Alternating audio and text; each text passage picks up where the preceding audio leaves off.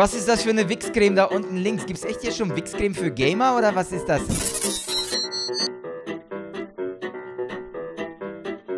Alright, Leute, willkommen zurück zu einem neuen Game. Und zwar diesmal 4 Bilder, ein YouTuber. Ich habe schon mal sowas Ähnliches gespielt, das nannte sich YouTuber erraten. Da musste man irgendwie so Kästchen aufbauen und dann hat man gemerkt, welcher YouTuber das ist. Keine Ahnung, wer das ist. Nee, sind das jetzt echt so easy Dinger? Ich meine, die zeigen im Prinzip schon das Gesicht von dem Typen, ne? Wer kennt den nicht, den guten P-Diesel? So, Werbung, genau, die kenne ich auch. Muss Bibi sein, wette ich mit dir. Wenn ich jetzt schon Werbung kriege, muss Bibi sein.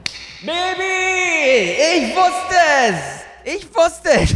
Wir haben hier Werbung gesehen und ich habe sofort gewusst, das muss Bibi sein. Tada! Wunderschön. Okay, das ist alles noch Easy Mode, Leute. Wie viele YouTuber könnt ihr kennen? Kennt ihr die alle oder denkt ihr euch nur so, ich kenne nur Stamplay, das ist der einzig wahre YouTuber. Dankeschön. Bewerte uns später, Kollege. Bisher ist das noch alles. Das ist bisher alles noch sehr easy. Ja, steht ja schon dick und fett im Bild drauf, ey, Leute. Ach, ich muss noch das ganze Wort ausschreiben. Ach, hört mal auf. Ey, wie kann ich zurückmachen? German Let's Play. Easy. Apo-Speck? Jetzt wollte ich tatsächlich Apo-Speck machen. Apo-Red. Wie ist es im Knast so? Nur so nebenbei. Säuli, Bratwurst. Danke dafür. Trimax passt nicht rein. Blale. Das ist alles doch easy. Come on, Leute. Das ist doch nix. Jeder, der 5 Minuten auf YouTube unterwegs ist, erkennt die ganzen Leute hier. Ihr kennt sogar Mama Jule. Das ist doch nix. Was ist das denn? Das Revi. Okay. Das erste, was schwieriger ist, aber okay. Eigentlich nur anhand des Dreiecks und den Waffeln würde ich sagen Sturmwaffel. Tanzi ist mit dabei. Eigentlich sollte ich auch dabei sein, aber ich glaube, die haben mich nicht reingepackt. Die haben nur mir 1000 Mails geschrieben von mir, wir haben dich eingebaut. Ich wette mit euch, bin ich ein einziges Mal hier drin. Ja, ist eigentlich der einzige Grund, warum ich das überhaupt spiele. Okay. Das erste, was ich ehrlich gesagt nicht kenne. Goldkette. KFC würde ich schon mal sagen, irgendein Assi-YouTuber. Miguel Pablo. Wieso wusste ich, dass es ein... Wieso wusste ich das, Leute? Okay, es wird schwieriger. Es wird schwieriger, keine Frage. Aber wir kennen natürlich den guten Wo ist das? Der. So. Tomatensaft, Leute. Das ist dann... Okay, das ist wieder offensichtlich. Ich dachte, es wird schwieriger, aber... Blut. Blatt mit E, mit A, ne? Warte. Er schreibt sich ja selbst immer so. Hand of Blood. Mehr oder weniger. Ich würde eigentlich sagen Dead Adam. Aber was soll die Avocado? Das ist eigentlich Taddel, ne? Aber da oben sieht man eigentlich mehr Dead Adam als Taddel. Weil Taddel steht irgendwie so am Rand. Auch leicht. Okay, so viel dazu. Das Einzige, was ich nicht kannte, war bisher Miguel Pablo. Wegen den ganzen Goldketten und Chicken Wings. Weil das ist absolut nicht mein Bereich. Naja. Floyd war klar. Oh, das ist... Ach, Zombie. Klar. Die Lochis. Easy. Bin jetzt schon Level 20 und die Werbung hier ist phänomenal weit viel. Bin Level 20. Wie viel gibt's noch? Ach, bin ja fast durch. Bin ja... Macht's doch offensichtlicher, oder? Pixelwolf kennt doch aber keine Sau. Ich weiß auch nicht, warum Shisha da ist und so weiter. Es sieht auch noch so ein Assi-YouTuber aus. Hat er sich umbenannt? Oder warum gibt es hier Pixelwolf nicht als zur Wortausfüllung hier? Justin? What the fuck?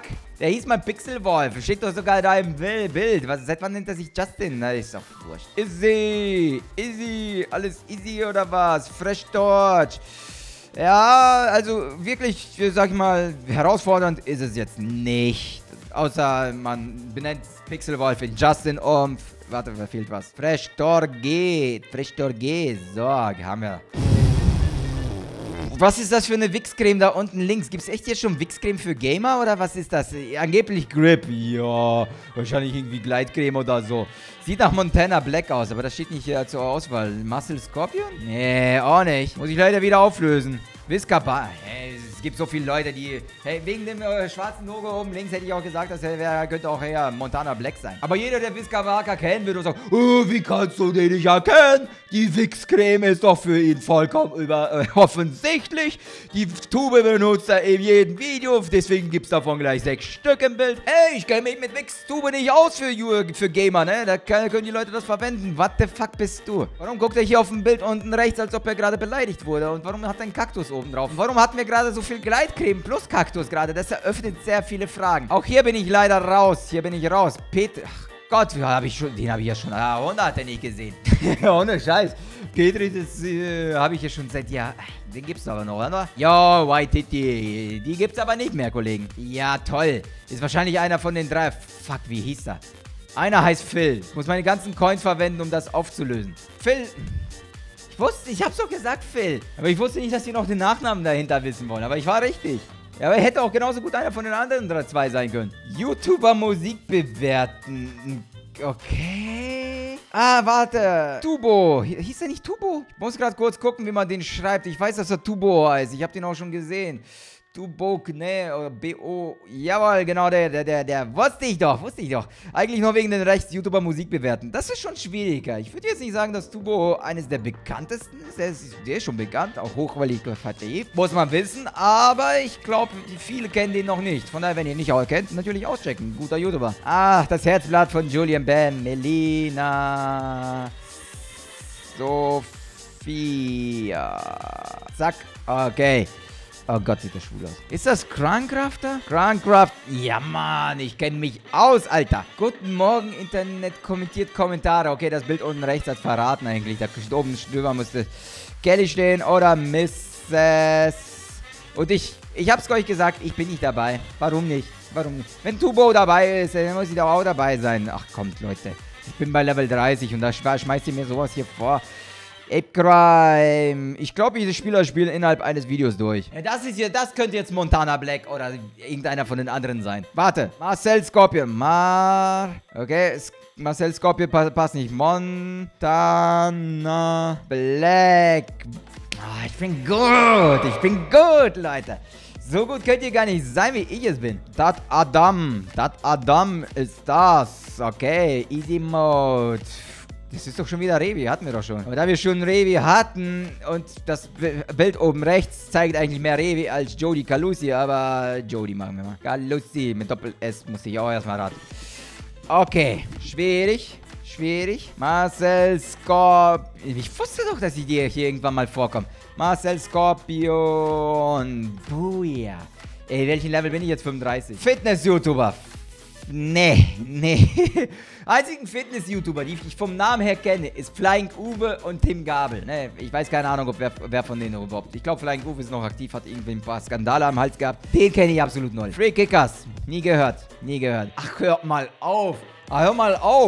Da gehöre ich ja 10-mal mehr rein als... Boah, wie hieß der? Line TV. Oh mein Gott. Oh, das ist so lange her. Ich weiß nicht, warum die kreischenden Fangirls oben rechts gemacht haben, aber der kleine Kerl da mit der Brille finde ich geil. Beats Meat, easy, was ist das? Keine Ahnung, irgendein Minecraft-YouTuber, wahrscheinlich in letzter Zeit super am Hypen, der eines bekanntesten, Kausflo, Arasul, keine Ahnung, Minecraft ist nicht meine Sparte. Echt jetzt? Was ist davon, Gomme? Hey, ihr hättet einfach einen Geldschein machen sollen, einen Server und dann vielleicht Minecraft-Skin. Dann hätte ich gesagt, Gomme, Alter, das wäre einfach gewesen. Dr. Allwissend? Lifehacks? Muss ich auflösen. Slivki Show? Nie gehört. Sollte ich mir vielleicht mal auschecken. Auch nie gehört. So, kurz vorm Ziel scheitere ich dran und ich bin nicht einmal dabei. Also wenn ich dabei bin, dann muss ich auch wahrscheinlich Level 48 sein, weil mich kennt keine Sau. Mich würde wahrscheinlich keine Sau erraten können. Aber das ist 4 Bilder, ein YouTuber. Ein bisschen leicht. Ich habe jetzt die meisten eigentlich easy peasy, außer ein paar Assi-YouTuber habe ich nicht gewusst. Die Frage ist natürlich, wie weit kommt ihr? Und ich hoffe natürlich, ihr hattet einfach Spaß dabei. Hinterlasst mir einen Daumen hoch, wenn es euch gefallen hat. Abonniert mich, wenn ihr keine weitere Folge verpassen wollt. Und gebt mir Flosse, Flop.